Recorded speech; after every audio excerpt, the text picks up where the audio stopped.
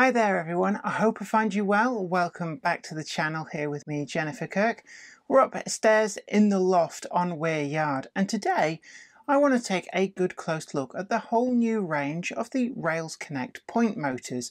Now this is a range that Rails have launched. It's made for them by DCC Concepts, and I should declare that I do actually work for DCC Concepts, so I'm not going to be doing a standard review, but I'm simply going to show you these products and show you their ins and outs. And if you really like the look of these, then don't forget that we have a link in the description box down below that takes you direct to the appropriate page at Rails of Sheffield. So without further ado, let's take a good close look at these all new products and see how they can work for you.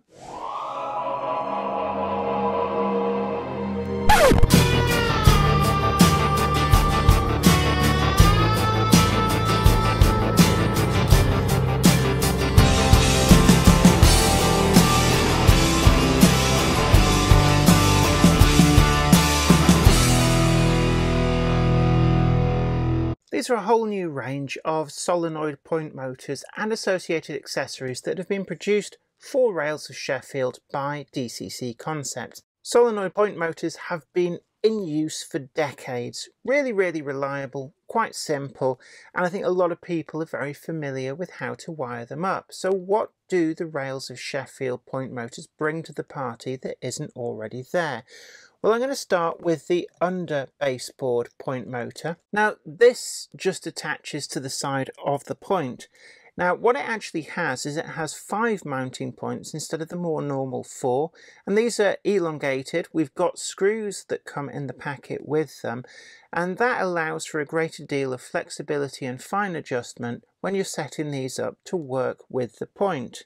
Now you may need to actually trim the pin on a point such as a Hornby point, but these will natively work with the standard Pico track points. They've also got a really good low profile just to keep them unobtrusive and to stop rolling stock from running the risk of hitting these and fouling them. They've got an all metal case, really durable, and then we've got the power tail here of the 3 wires, red, green, black, so left, common, return, right, and this is actually quite a heavy gauge of wire, comes pre-tinned.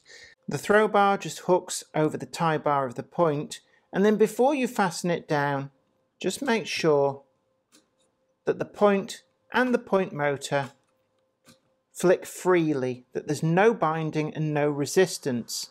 They are available in single packs and then a 5-pack, and then you can also get them singly with the accessory decoder if you're wanting to go down the DCC route, and then there's also a value multi-pack as well with the accessory decoder, and that accessory decoder can also be used on DC, and there are certain circumstances where that would be the case, which I am going to go into. But before that, I want to look at the underboard solenoid. If we turn it this way up, we've got the pretty standard looking tabs, and these are designed to fit directly straight into the industry standard points that are available on the market, and then you can secure this just by bending them over or twisting them, and that is pretty much the way that you're well and truly used to. But the actual metal that these are made of, this is stainless steel. This will not rust. The solenoid itself is designed to be lower power, so it doesn't need as much oomph to be able to change the solenoid. And the actual action on these is designed to be as friction-free as possible. And that should all go together to make these really reliable. The main feature on these really though for me is the pre-wired wiring loom. So you can see we've got the 3 wires just as we had with the on top of baseboard motor, but I really like this zip tie. It's a simple thing, but it stops those solder joints from getting potentially strained and giving you dry solder joints and their unreliability.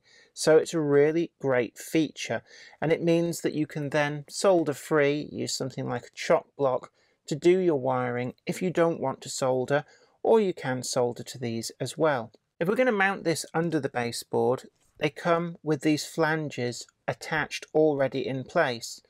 We've got the open 4, which is really great for you can loosely attach it, got some adjustment, get it in just the right place to make sure that it switches first time every time, and then we can use these four to make sure that it's solidly in place. But it does mean you don't need to get a separate mounting point for these, and it also means that it's not going to work loose over time. If you're using these flanges to attach it, sometimes these can end up working out and just generally causing a nuisance for point motors, so that really does stop that. Now you may be wondering about the pin there. It comes in one length. There's no extended pin versions of these. Instead, every point motor comes with that pin extender kit, and it's really just a pin with a collar, and you can just clamp that collar on using something like a pair of pliers. If you really want it to be more secure, then you can solder it. There's nothing stopping you doing that, but I know that sometimes people get frightened of soldering, so it's designed to work perfectly without needing that. Now I am going to give these a trial run with mounting, but what I actually want to talk to, for me, the real party piece of this whole ensemble is the accessory decoder. Now I've got the paper cards that come with each of the single packs, which gives you the fully inclusive wiring diagram, and you can see from these that actually what we've got on here, it's a CDU designed to be local to the point motor, so you don't need long wiring runs, you don't have any of that induction problem that you can get with long wiring runs to solenoids. And we've also got, you can see here, it covers your frog polarity change. It's all on board with this. We've also got LED outputs, which you can use on, say, a control panel if you want to be able to see at a glance the actual position that your pointer's in, which is really great, say, hidden fiddle yard sidings. And then we've also got a momentary switch input.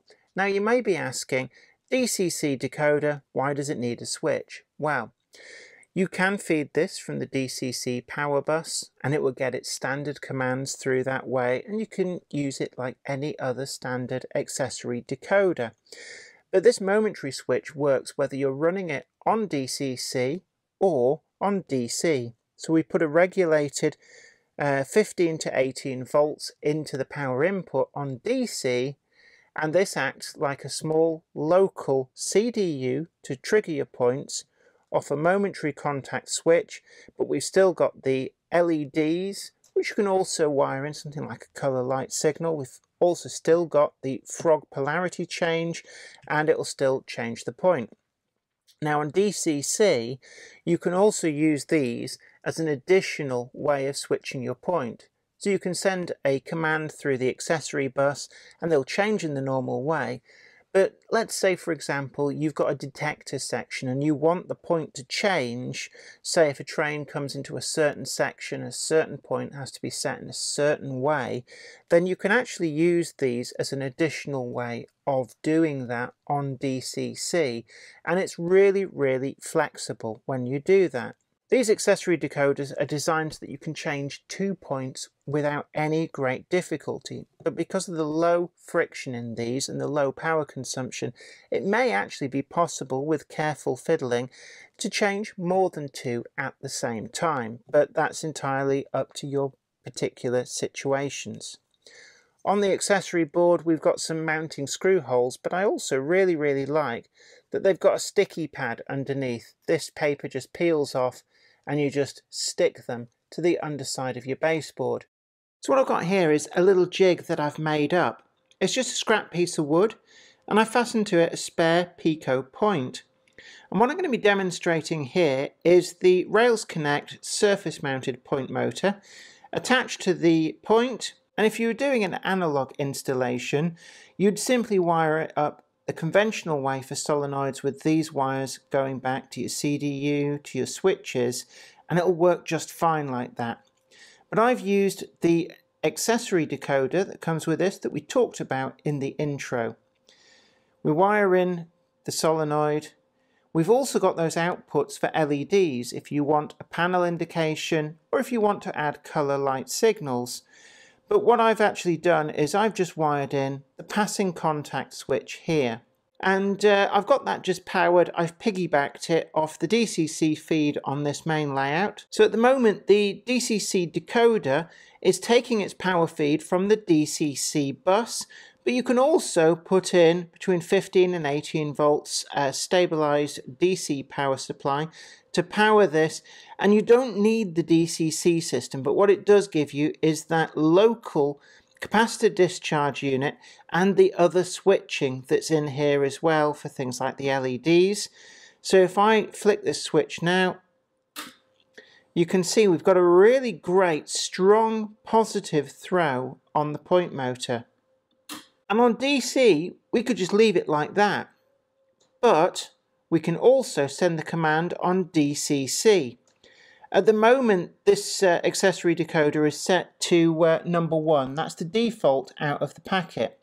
So this little switch here, I'm going to just slide that over, and it's got written on there, set and run. So it's now set to set. And what I'm going to do is I've got an alpha central here, and I'm going to put this on number 11. So I just press that, 11 flashes up. That's been sent through the actual track bus, through the accessory bus. Nothing will happen, the point doesn't change, and that's perfectly fine. That's how it's supposed to be. Back on the board, we'll just set that back to run. And then what we find is that when we press that button number 11, the point will change.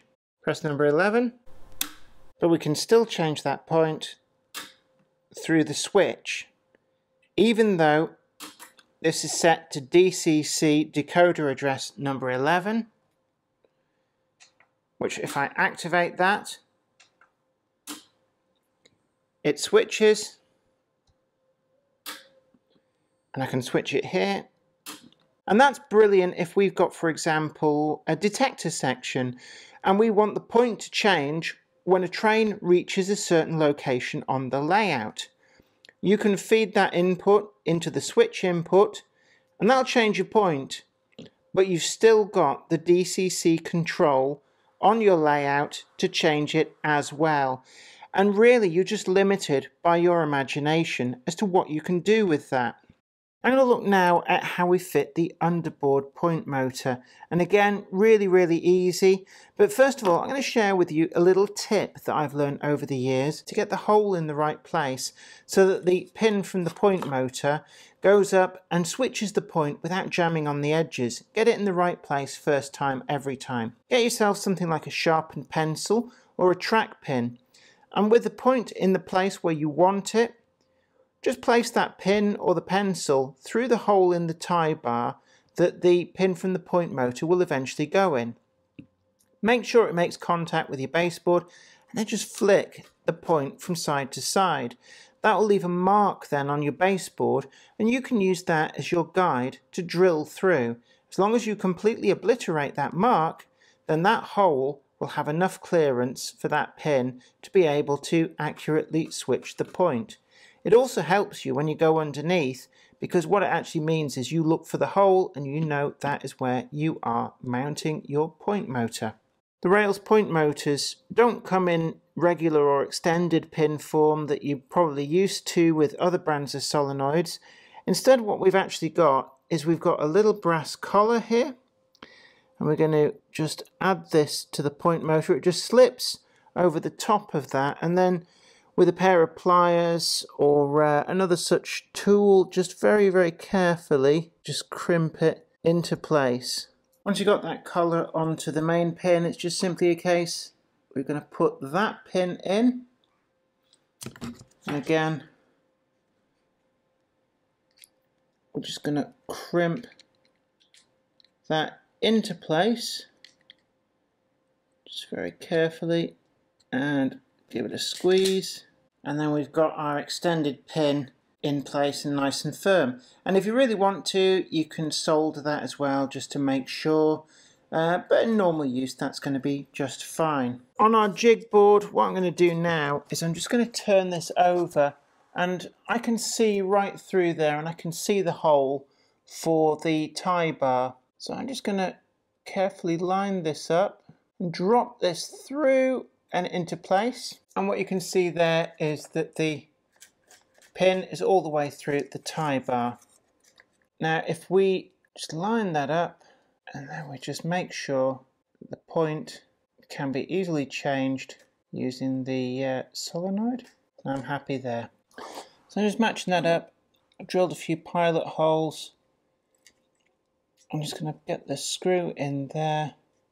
Actually, one of the really good things about this is if you use these spade style screw holes, you can actually move the point motor out of the way. And one of the things you could do is, before you even line up the point motor, get one of these screws just in place so that you can hold that underneath. And if you're upside down underneath a baseboard, it's a really great way of just stopping your point motor from falling when you're trying to work on it. And let's get another screw in here. Just take up the slack. And we can back these off a little bit, just so we've got a little bit of movement on the point motor. Works absolutely fine at that. Once we're happy with that installation, we can tighten these right up and use the handy wiring loom here to wire it in. And whether you're using plain old DC or going through that accessory decoder for DCC as well as extra control on DC, it's entirely up to you. The final product that I've got here from the Rails Connect range is the point wiring loom. Now this is pretty much the same as another product that's been on the market for a long time and actually does make wiring up your points a lot easier because you don't have to do soldering, just plug on with spade connectors. But the version that Rails have brought out in their Rails Connect range, you actually get 3 in a packet. They're around 50% longer and it's a much heavier gauge wire, and this is all for the same price as the comparable product that's already been on the market. As you can see, that's the same gauge of wire, same color code as well as what's coming on the point motors. These are actually aimed at those who have solenoid point motors from other manufacturers that don't come pre-wired with a wiring loom, and these are just a push fit using the spade connectors. But with having the extra one in the pack plus around about 50% extra length, all for the same price, they really are good value for money in my opinion. So I hope you've enjoyed this quick overview of some of the new Rails Connect products that are coming through. And I know from having a look online, a few people have run into a few issues when they're doing their installation. So I thought it was really useful to just be able to show you this very quick rough and ready installation showing just how durable these are. And what I really like is actually, even if you're running on DC, I'd actually recommend the accessory decoder because that gives you the frog switching. It also gives you panel lights, which in all honesty, I don't use panel lights, but what I do use is color light signals, which you can then interlock with the points. Really cuts down on wiring, and it gives you a really reliably changing color light signal with really all you're doing is you're plugging the 3 wires plus a resistor to stop the LEDs from being over voltaged back into this unit. And because these units come on a 1-for-1 basis with the point motors when you buy them, it means you can sit these locally to the point, which would also be locally to the signal, and it's a really easy way of keeping on top of your layout wiring. If you're on DC, it just means that you can control them in this way, and that's absolutely fine. But on DCC, you can use that to trigger the point if you've got something like a track detection circuit, and coupled with being able to run a color light signal off this, it makes it a really great durable product. Well, I hope you found that video really informative, and we've got a link in the description box down below to help you find all of these products. And don't forget to tickle that like button, share this video too, and also subscribe to the channel, and you'll be the first to know about new videos as and when they go up. But until next time, this is me, Jenny Kirk, saying you take great care of yourself. Happy modelling. Bye for now. I'd like to send out a huge thanks to everybody who supports me on Patreon. And an extra special huge thanks goes out to Anthony Kidson, Offshore Allen, oorail.co.uk, Michael Lockie, Helen Sink, Peter Bolton, Brian and Dorothy Mudd, Gary Lewis, David Quinn, Sparky 107107, George Botterini, Chris Moss, Robert Steers, MD of San Juan Model Company and Grantline Products, Sam Yates, Dale Williams, John N. from NC, NYMR-ish, Jonathan Foster, Peter, Graham Foster, Clifford Ison, Larry W. Grant, and NI Railways 4000 class. Thank you. Without you guys, I couldn't do this.